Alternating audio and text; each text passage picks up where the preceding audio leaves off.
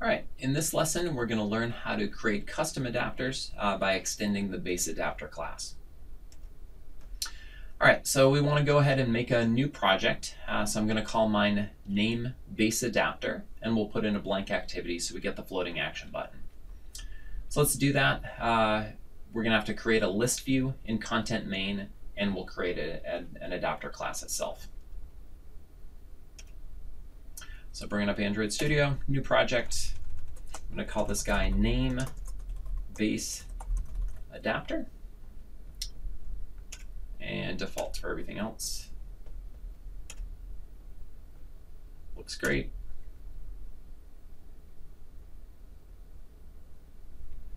All right, so let's see, let's change content main here.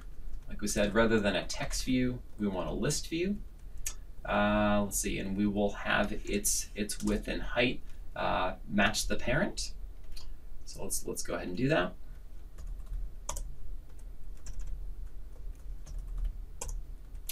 And then of course there's not going to be any text on it, but we can get an ID, so we're going to need that. So ID equals and ID list view, like so. Back in my Java code, I'm going to go up here and new Java class, and we'll make our name adapter. Is going to be the type of it. And before I do anything else, I'm going to go ahead and say that this guy extends BaseAdapter. And we'll leave that kind of in a broken state just very briefly here. Okay, so the things that ArrayAdapter did, this is a concrete class, so it did a lot of things for us that we're going to have to do in BaseAdapter. That's why our code is broken. BaseAdapter is an abstract class, so we're going to have to override 4 different methods here.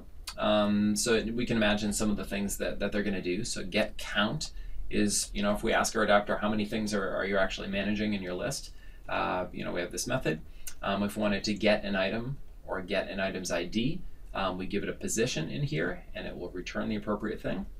And then getView, which is perhaps the most important one, when we say, hey, I want something from a certain position, I want the view in that position, could you go ahead and make that for me? And I will say that these guys we're never going to call getCount and getView. They're called automatically. We could call these other ones. I'm not going to, so we're just going to leave those guys just stubbed in because I just don't need them.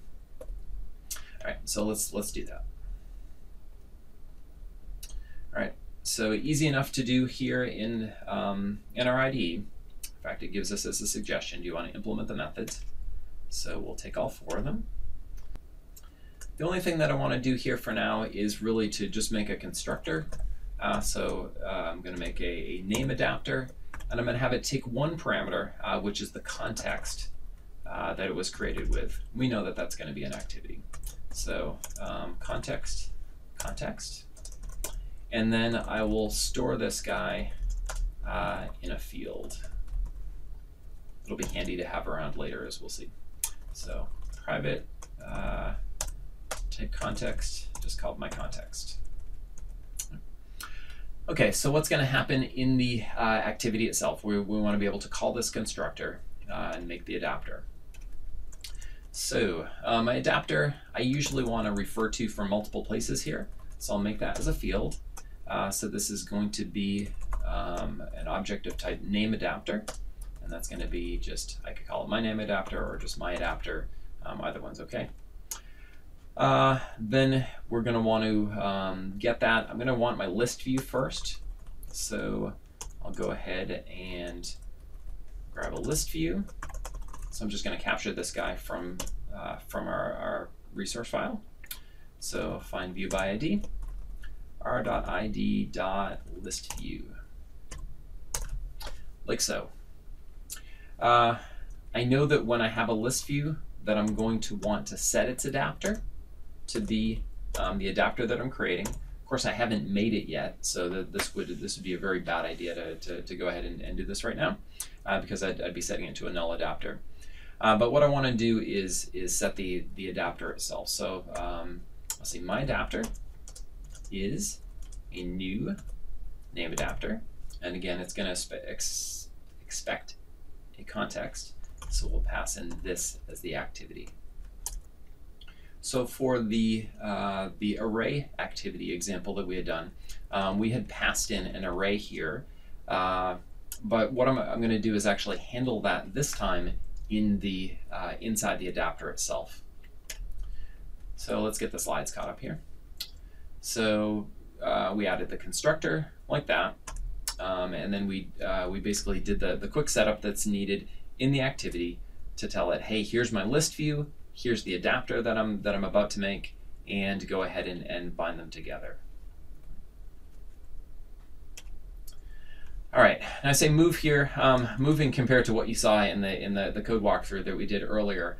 Kind of things that I'm going to be doing are pretty much identical to what I showed you in that example. And I've set this up for cut and paste because it's not that exciting to type in a whole bunch of names. But we're going to make an array list of names, make a little random number generator here, and then we'll have our constructor go ahead and start us off with five random names. Okay? So feel free to copy and paste this kind of stuff right from the slide if you like. Okay, so I grabbed that on my clipboard, and so let's see, really all I'm gonna use that for is to paste in the get random name. I can do everything else right here real quickly. So I have a random number generator called myRandom, like so. If you wanted to pass in a fixed seed here for debugging, you could. I'm not going to worry about that for now. And then I need my list. So let's see. So this is an array list of strings and just my names. New array list of strings. I could have done that right in the constructor here. But in the constructor, I want to go ahead and add a whole bunch of things to them. So for loop, and we'll just add 5 names in. So my names dot add and get a random name. Okay, pretty good. I should think about getCount here. So what should getCount return?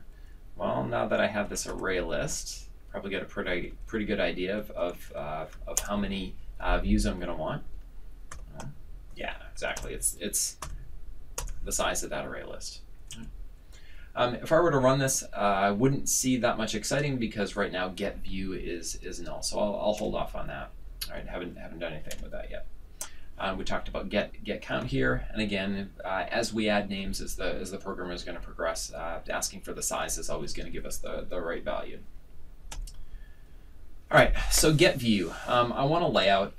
We saw in the last example that I had a single one-line layout, and I could use that again if I wanted to here, but I'm going to make it a little bit more interesting. So we'll have a little 2-line nameview.xml. I'm going to leave it up to you to decide whether you want to copy and paste or whether you want to type it in. Depends on how comfortable you are with making these guys. But if you can imagine what I had in my when we started off here. We're basically making a layout for one of these items, right? So we have I chose to use a relative layout. We could have easily used a linear layout on this as well, kind of an arbitrary choice there. But I have one name that's big, and then another one that's underneath it that's just in a smaller font. And really, that's all you're going to see here when you look in this XML. I've given IDs to each one, so name view and position view. I just have them wrap the content, and they're aligned at the left, and then I just give a bigger text size for the big one, and then down here, so I have this just placeholders here for these, but I'm not even going to use them. And then the second one was kind of the same thing, only I just put a margin on there. So really not that exciting. So feel free to just copy it. Okay, so this guy is a layout that I'm making right now, and it's a row view. I'm going to call it name view. you'll notice that it's not, you know, it's not main. It's not associated with a whole activity. It's just a smaller thing, so I can call it whatever I like. So name view, and it's going to stub me in something, but I'll go ahead and blow that away and replace it with what I have on my clipboard. And if you want to take a peek at it, you'll see what you get here. Make it bigger if we wanted to. So one row. So now I want to make some changes in the, or actually to display this guy here. It turns out that most of the work that we're going to do in an adapter is in getView. So let's take a little look at this right now. This is sort of a standard form for using getView, right? We go ahead and declare a view, and then we check to see whether it's null or not. And that's because we sometimes what's going to happen is it's going to pass in a view that we can just repopulate rather than having to make again from scratch. And if that's the case, then we can just use it, and that's called recycling the view here. If there isn't one to recycle, then this convert view is going to be null, and we'll have to make a new one. And then once we've got a view from one means or the other, then we'll go ahead and customize it, and this is going to be by adding the data from our model object, right? And then just finally return the view. So a little bit about this convert view here. It's basically, like we said, it's an old view that we can reuse if possible. It ends up being really all about efficiency. And if you think about this, if you have an adapter that has a whole bunch of views, do you want to make them every single time, right, in memory, or do you just want to modify the existing ones that you have, right? And you can start to think about things like garbage collection and all this that's going on under the hood, and I'm sure you can see why you'd want to recycle the ones that you have. All right, so let's go ahead and add our code here and see what we get. There's going to be some syntax here that we'll have to get right, but pretty straightforward. All right, so I'm going back up to my adapter, and we said it's getView is what we care about. So getView has to return a view, so I'm going to go ahead and make a view. Oops, don't ask me why I gave you that. Make a view here, just initialize it as null. And then if the convert view is equal to null, then we need to make a view. Otherwise, we're going to convert it from the one that came in, right? So we will say that it's just going to equal convert view. All right, and then we're going to customize it, like so. All right, so what is this here? What does it mean to make a view?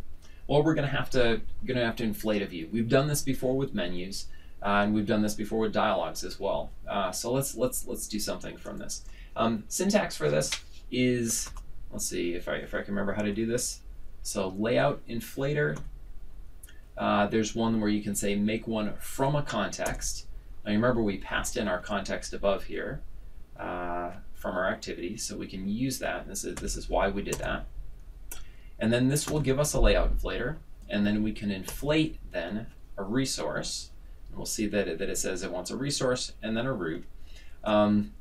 So our resource is just going to be r.layout dot and then the name view that we just made here. And then as far as this goes, we will use the parent. Okay, since it passed it into us, that's the group that it's going to be part of, and then whether we want to attach it or not here. And I'm not sure whether I need to do that. I guess it's whether or not I want to attach it is going to be a Boolean there in the end. All right, and this guy is going to make a view for me. So inflate returns a view. All right, so we've got a view either from recycling or making a new one. So now we want to customize it. So we're going to have to get some information here. So basically, it's giving us a position, and that's just the position in the array, right? So I could take my names and do a get of that position, and that would give me sort of my current name here. So I'm just going to say name is like that. And what do we want to do with this name? Well, we want to show it. We want to show it in the text field there from our row view. So I'm going to have to capture that guy so I can do it. So I'm going to say go ahead and make a text view, and I'll call this guy here the name text view, and I'm capturing it, remember, from this view. So view.findView by ID. We've seen this syntax before, where we're calling it on a specific view that we've just inflated. We did that with dialogues. So view.findView by ID, and let's remember. So let's see. I called it name view. And if you didn't know that, you could just go back and take a look at your the layout file. Typecast this guy, and then I could say, hey, name text view, go ahead and set your text to be simply just the name from here. All right, so pretty straightforward. So looks good. I also did something where I was updating the position. So that the one in top would be number 1, number 2, number 3, and so on, just so you can see this position actually showing up here. So I'm going to do that one, put that in the other text view. So let's see, capture the other one. So text view, and this was position text view, also a text view, view find view by ID, r.id.position view. So that's that sort of smaller one underneath. And I want to set its text, set text to be, I'm going to want a formatted string here. So string.format, and I'm just going to say simply, I'm number, and then put in a %d for this guy.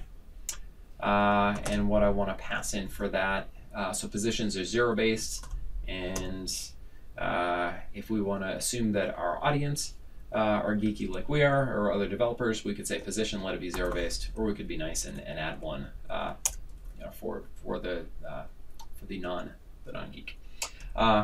So it looks good here. So we have a name, we have our text views, we've set this guy, and then what I finally need to do when I'm done is to return this view, right? So I need to return something of type view, which is this view that I've been modifying here. Okay, so I fired up my emulator, got it here, and whoops, I didn't put in my my plus sign. You could easily pull that from the prior project if you want. I'll end up doing that here at some point. But let's see what happens. So I hit plus, and of course I haven't set up the plus yet. But let's at least look what we have for the other things. So we have 1, 2, 3, 4, 5, and we have 5 random names showing up with the proper formatting. So pretty cool, right? Let's get the slides caught up here. So again, so what we did is we set up the view if we had to. So again, we're doing a little bit different syntax here, but basically getting a layout inflator from our context, and then inflating the resource file, attaching it to our parent. And then everything else after that is really probably no surprise. I did it in a little bit different order here in the slides, but I captured the text views again from the view that I just inflated. And then I went ahead and grabbed a name, grabbed the name from the current position that I was getting the view for, and then set the text on that to be the name, and then set my position. That's all we have for this lesson. Come back next time to find out how we can modify this guy.